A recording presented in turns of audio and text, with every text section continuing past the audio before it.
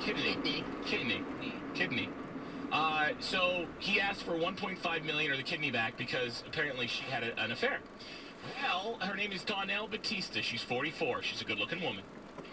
Now speaking out against her ex-husband, Richard Batista, after his news conference last week accusing her of adultery.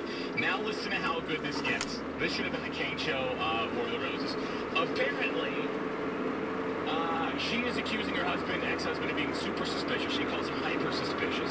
And that no adultery has ever taken place. Quote, he would rummage through her underwear drawer, sniffing her underwear to see if she cheated.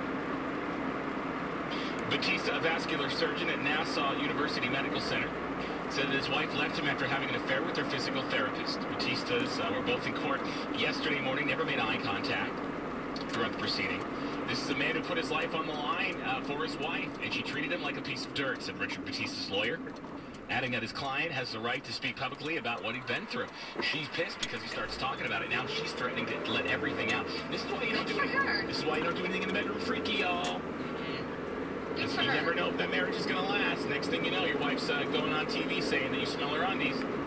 And that you do freaky stuff in the bedroom. Apparently she's going to let it all hang out, no pun intended. Good for her. Coming up soon. Is he getting back his kidney, though? No. Oh. He's trying to fight for the 1.5 mil. Other insane lawsuits, maybe we'll do this after 8 o'clock. Sarah, do you have the Hooters lawsuit where these guys are suing Hooters? For discrimination, right? Sexual discrimination or something? Yeah. Which, it's Hooters. You don't, It's not made for guys. You can't sue them for that. Pull it up. I'll get to that after 8 o'clock. No, I got it right here. Never mind. Oh, good. I just happen to have it open at the same time. These guys are, and Hooters isn't balking on this. They seem like desperate men.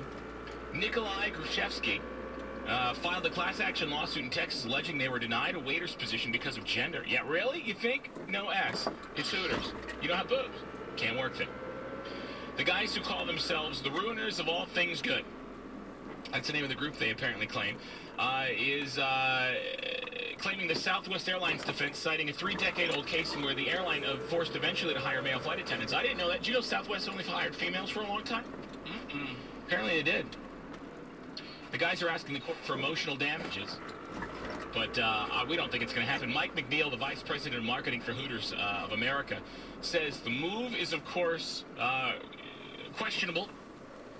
Why would a man want to be a Hooters girl? In our opinion, he doesn't, and he's simply looking for an opportunity to make some money. Cash in, yeah, exactly.